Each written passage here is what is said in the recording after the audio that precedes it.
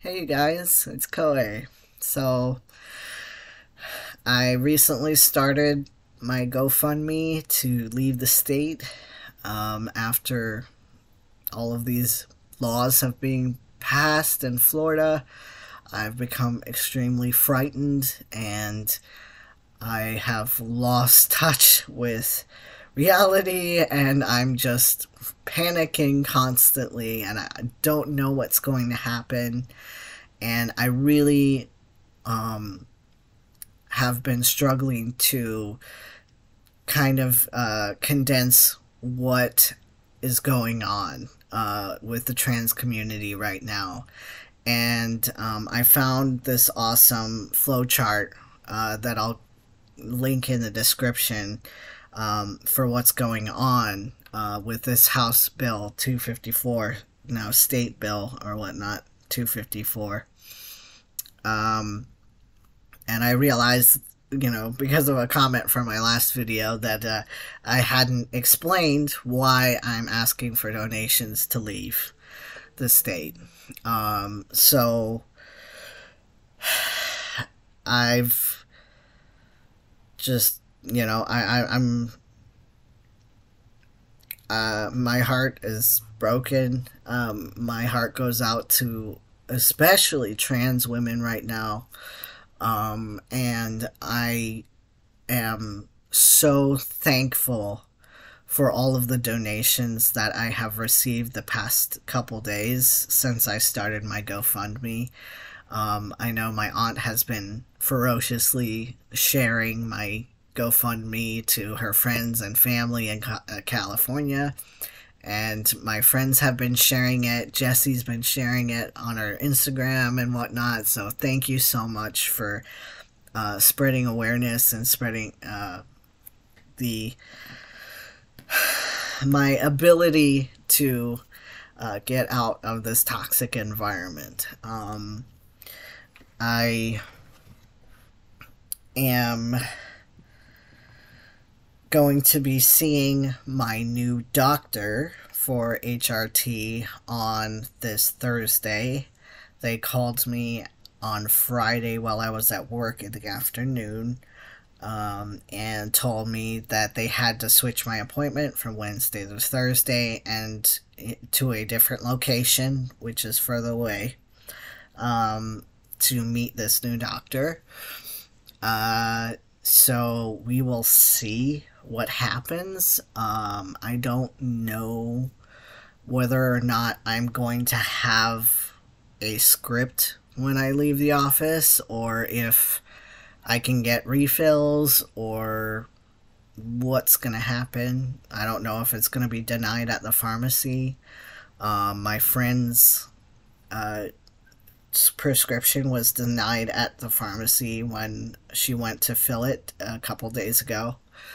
And we go to see the same doctor, nurse practitioner, I should say, because nurse practitioners are no longer allowed to write prescriptions to trans patients in Florida, which I'm about to explain now.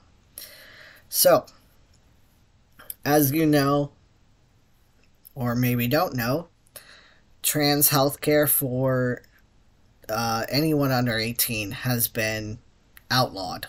You cannot receive it. There are like special circumstances for people under 18, children under 18 who are currently receiving care. I'm not sure about the logistics of that. It might be too difficult to get a script for them because it's so difficult to get a script as an adult. I doubt that they're able to fill any prescription. So my heart goes out to all the trans minors in Florida right now.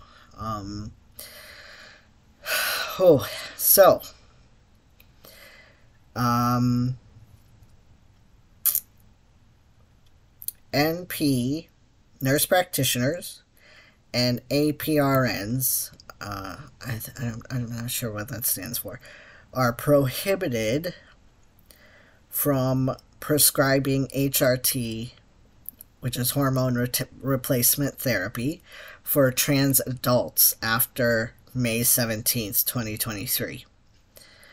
Around 80% of trans adults in Florida are prescribed HRT from a nurse practitioner.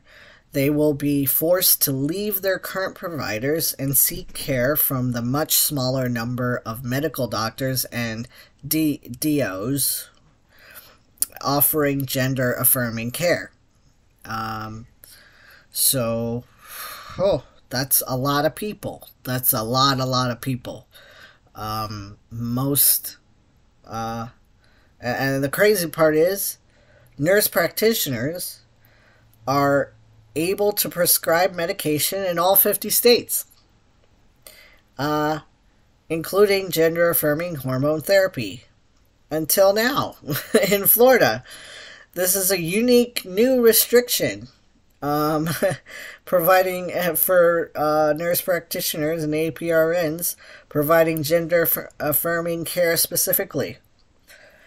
Trans adults were able to receive HRT prescriptions from nurse practitioners and APRNs in Florida for decades until Wednesday, May 17th, 2023.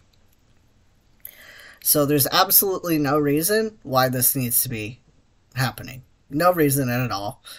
This is very specifically targeting trans adults. Very specific. So if you are getting a subsequent visit or a refill, it's legally uncertain, limited, and inconsistent access. Because of this section of State Bill 254 has it been interpreted as potentially ambiguous, many providers have stopped consistently offering refills or renewals to established adult patients. Please contact your provider for information on any available continuity of care. So I guess I'm going to find out on Thursday.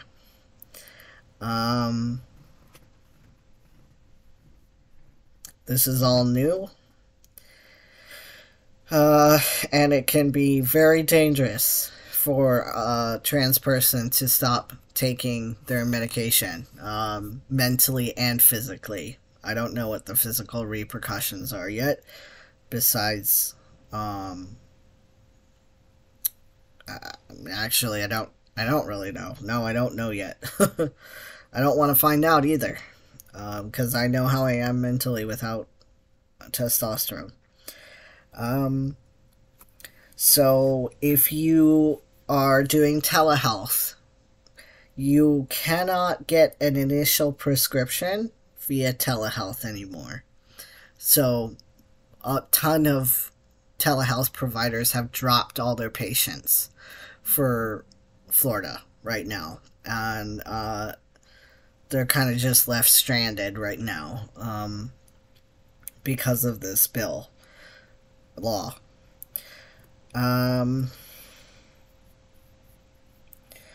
Yeah, in-person visits are also widely unavailable because the section has been interpreted as ambiguous. Many MDs and DOs are currently not writing new HRT prescriptions for adults until boards of medicine emergency rules and mandatory forms are drafted. So right now, there's part of the law is that you have to sign a informed consent form at every single visit that you have with your doctor. So they haven't made that form yet. So you can't, they don't know if they can even write prescriptions legally right now. So I don't know if I'm going to have a script this Thursday. I really don't. I don't know what's going to happen. But I will definitely update you guys. I really appreciate all of your help. I'm scared for the trans community in Florida. I'm scared for all the trans children and teenagers, and just a frightening time for everybody in Florida right now for the trans community. Thank you so much. I'm gonna post my GoFundMe in the description.